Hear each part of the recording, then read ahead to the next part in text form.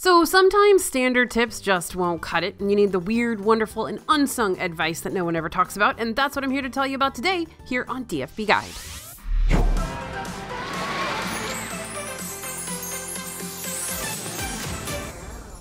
Hey everybody, it's AJ for Disney Food Blog, and we're in Disneyland this time, friends. That's right, I just got back from the realm that Walt Disney himself once deemed as that happiest place on earth, which, hey, can't argue with the main man, right? And while I was in Disneyland, I stumbled across some situations that made me go, never really thought about how I'd navigate this before, but that's gonna be really important to keep in mind from here on out. So, you know I always do this. Whenever I go to a Disney park, I always write down on my little notes app everything I need to tell you about. So I jotted all my Disneyland epiphanies down, and now I'm here to pass them on to you. Some of them are going to be super valuable, I think. Some of them are just going to be like, AJ, you're a weirdo. So here we go.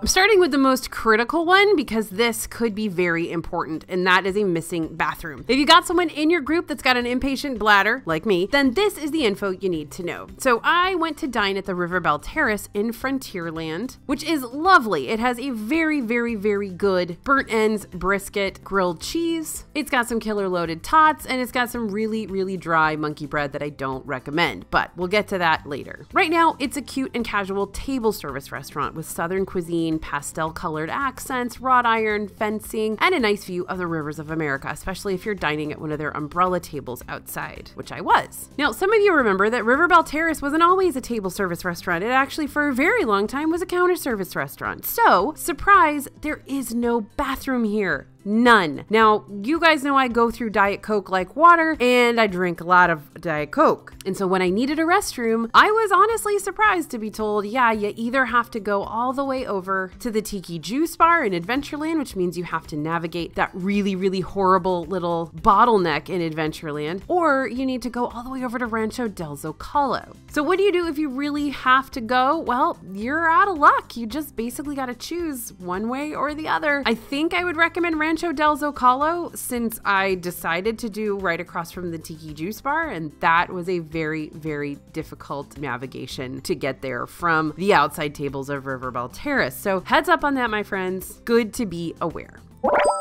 All right, epiphany number 2. Let's keep talking about Adventureland. There are many parts about Disneyland that I love more than Disney World. More on that soon, but there are also times when I'm at Disneyland missing some of my tried and true favorites at Disney World. For instance, I like Aloha Isle in Magic Kingdom better than Tropical Hideaway in Disneyland. Sort of. I love Tropical Hideaway in terms of the actual operation. It's much bigger, it's much better, there's tons of seating. It makes a lot more sense in terms of how you order and that whole situation. There are also more savory snack items, and of course the ever-entertaining Rosita, whose puns give the Jungle Cruise skippers a run for their money sometimes. Now, the better Dole Whip and cool treat menu items are over at Aloha Isle in Magic Kingdom's Adventureland, unfortunately. There are fewer flavors offered at Tropical Hideaway and fewer flavor combos as such. You're pretty much limited to the traditional pineapple, mango, or watermelon right now, though the watermelon is pretty exciting, I gotta admit. They don't have that at Aloha Isle, but they do have like coconut and raspberry, and I don't know, I think it's just a better choice over at Aloha Isle. However, I do highly recommend grabbing one of those bao buns or a sweet or savory lumpia for a savory afternoon snack.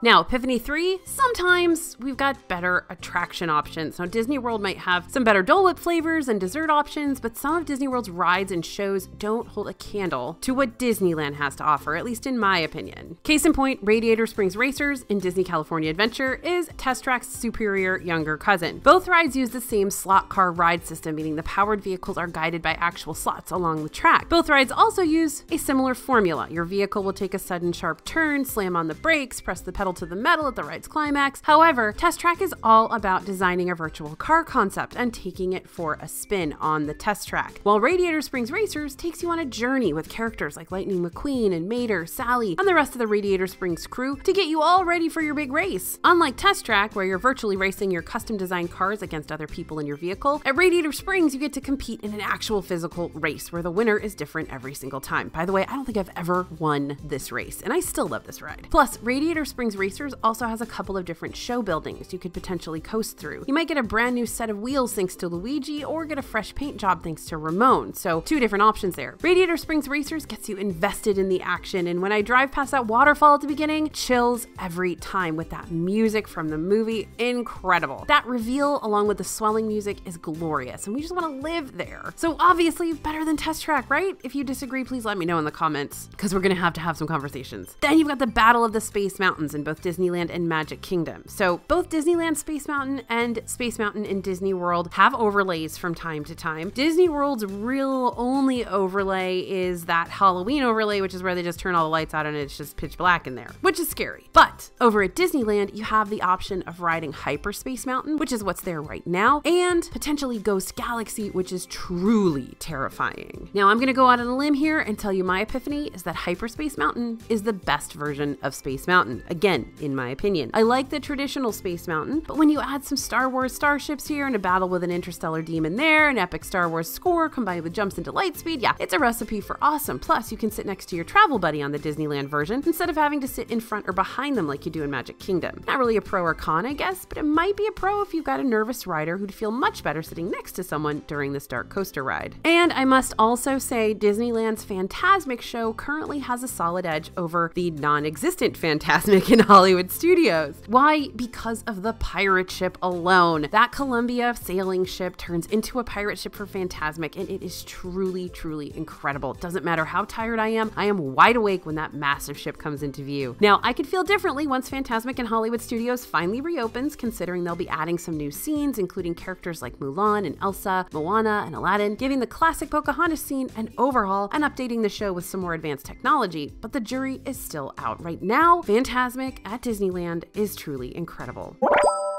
Okay, Epiphany 4, busy nights. Okay, I know what you're really wanting to know here. How are those Disneyland crowd levels, and what can you expect to see when you visit? Well, I noticed a pattern during that weekend that I was in the parks, and this actually came from my social media manager, Corinne, who is very, very, very smart about these things. The nights were hustling and bustling while the days were really, really manageable in Disneyland. Does this make sense? Of course it makes sense. On the Friday of my visit, crowd levels were super light, but picked up by the evening, and Saturday was a little busier, sure, but the crowds definitely didn't pick up until midday. So what's the deal? Here's the deal. Disneyland is a locals park. Disney World is a destination park. So people who usually go to Disneyland, well, they're at work or school or doing errands or getting a coffee with a friend. Disneyland is a local center park. So the more frequent visitors have a season pass, meaning they'll just jump over for the evening, grab a drink, ride a ride, do some shopping, and call it good. So if you're visiting from out of town, plan to get up and around to hit up your must-do rides in the morning before the influx of locals come over to hang out. It's definitely easier to get everything done in the morning and during the week.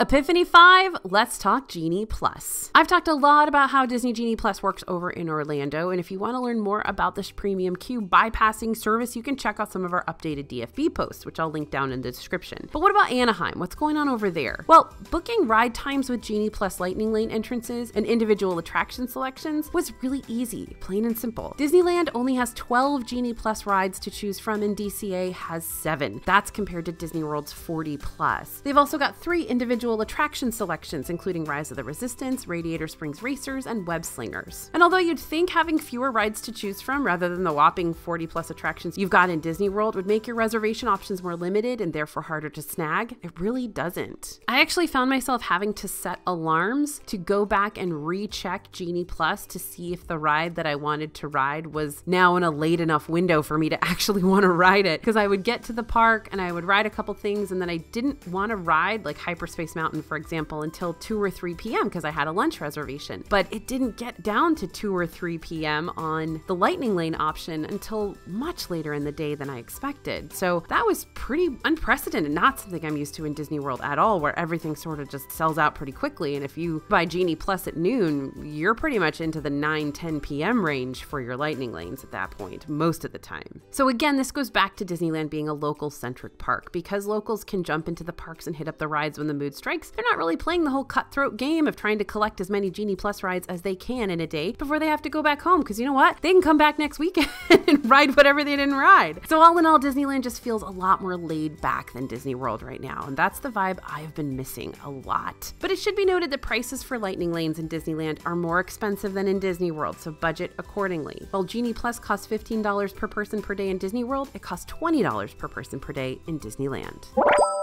Okay, Epiphany 6, Genie Loophole. Now, here's a tricky little difference between Disney World's individual lightning lane entrances and Disneyland's. It's all got to do with location, location, location. While guests staying at a Disney World resort can make lightning lane reservations for those most high-in-demand attractions starting at 7 a.m. from the comfort of their hotel room, guests in Disneyland have to wait to make their first individual entrance purchase once they've entered the park. But I discovered a cool hack to that system. If you take the monorail into Disneyland, you're technically in the park as soon as you scan in, even if the monorail hasn't shown up yet. So you can start scrolling and book your individual entrance and your Genie Plus lightning lanes on your way in. Don't think harder, think smarter. And Epiphany 7, chocolate popcorn. Okay, love me a good snack controversy. May I ask why chocolate popcorn isn't available at both Katsakas in Disneyland and Hollywood Studios? Like, why is the Star Wars Galaxy's Edge in Florida stuck with weird Outpost mix? Okay, refocusing. Chocolate popcorn, an original at Katsaka's Kettle in Star Wars Galaxy's Edge at Disneyland, can now be found at multiple kiosks around Batuu. We knew this, but I asked a couple of questions of cast members while I was there, and they promised me that chocolate popcorn could always be found at these kiosks around Batuu, you know, where you can get your thermal detonator, soda pops and stuff, even if they don't have chocolate popcorn at Katsaka's. So though the current Outpost mix at Katsaka's in Disneyland is a chocolate caramel mix, they've also got cheddar for a more savory option. The straight chocolate can only be found at kiosks right now. So what did I do? I got the chocolate caramel and the cheddar and mixed them together for a sweet and salty popcorn mix done right. The cast members wouldn't mix them for me, but they did kindly give me another bag so I can combine them myself. And of course, I got some chocolate popcorn for the road.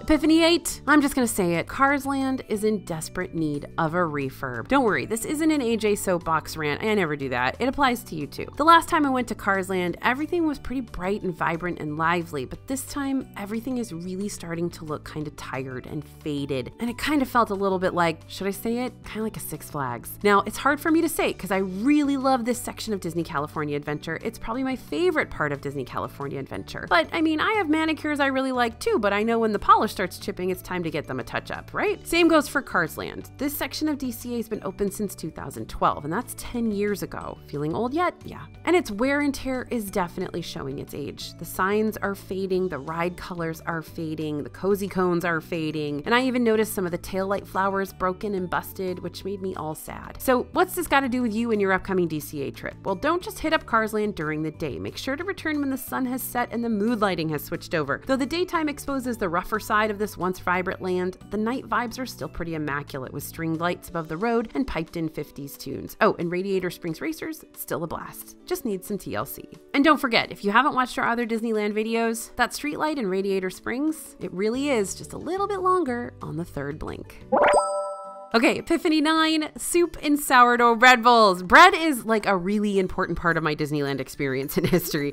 My first memories of Disneyland bread are of the cornbread there, which is super sweet and basically it's a dessert, and that's how cornbread should be. No jalapenos or savoriness, and you can go ahead and argue with me in the comments on that too. But there's so much more to bread in Disneyland, from epic funnel cakes and churros to the quintessential handmade corn dogs that are literally the best on earth. And one of my favorite versions of Disneyland bread is the made on-site Boudin sourdough bread bowls. Now, Disney World has a few bread bowls now, but they're not made on site and they don't hold a candle to these fresh balls of shapely dough, all crusty and brand new. My favorite place to get these is at Pacific Wharf Cafe in Disney California Adventure, but on this Disneyland visit, I went old school and decided to revisit French Market in New Orleans Square in Disneyland, and to my delight, they were still serving my favorite menu item, corn chowder in a bread bowl. So I mobile ordered it, which meant that it came in a bag and not with the classic bread top shaped into Mickey ears on the bread bowl. So I did it myself. Yes, I'm definitely a high maintenance stickler for recreating my core memories, and I sat and watched the Columbia and riverboat float by, listened to a podcast, and ate my corn chowder, and honestly, it was probably the most peaceful I've felt in like months and months, so highly recommend. And Epiphany 10, speaking of, let's talk about that bread baking and the Boudin Bakery walkthrough factory. That's right, it is back open in Disney California Adventure, my friends. Did you know there was a whole bread bakery in Disney California Adventure and you can walk through it and get free bread? That's right, you start this whole thing with free bread. There's a fabulous cast member sitting there passing out free slices of this amazing sourdough bread. Then you can watch the process behind glass. Now, my favorite part of this was seeing how the Mickey bread is made. You've all seen the Mickey sourdough bread in Disneyland, right? It's super adorable, but until I saw how it was made, I never realized I didn't know how it was made. So the dough is hand-shaped and then settled under a press that punches out the shape of Mickey. There are a few little extra eyes that are pulled out and placed on his eyes and nose to build up those features, and then he's ready for the oven. Now you can buy your own Mickey bread right outside, and sometimes they have seasonal bread shapes like Vampire Mickey, so definitely check that out. But I'm so glad that this bakery tour is back open. It's so much fun. It's just one of those extra bonuses in a Disney park that you don't even know is there. It's like the Stave Church or the Morocco Gallery in Epcot. That's just like, this is so cool. How did I never know this was there, right? Anyway, I'm glad it's back open. I hope you get to walk through it soon. And there you have it, Disneyland tips in all their wonderfully bizarre and quirky finest. Planning a trip to Disneyland has a lot of similarities to planning a trip to Disney World, but a trip to Cali and a trip to Florida is not one size fits all. So make sure to study up ahead of time. Check out our Disneyland news sections on our DFB website for all the latest Disneyland and Disney California Adventure updates. Thanks for listening, everyone, and thanks for watching. As always, this is AJ for Disney Food Blog, and we'll see you real soon.